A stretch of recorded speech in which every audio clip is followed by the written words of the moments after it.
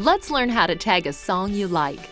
Please make sure your phone is paired and connected to the system before you begin. To tag a song, you must be listening to an HD-enabled radio station. You will see the Tag button illuminated when a song is playing that is available to be tagged.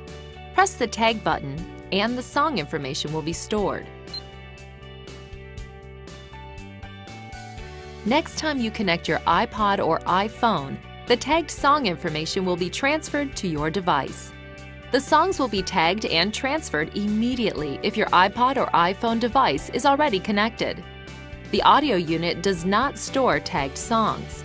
Once the tagged songs are downloaded, the tags are deleted from the audio unit. When you sync your device with your iTunes account, the tagged songs will appear in a special folder, allowing you to review your tagged songs and decide whether or not you want to purchase them.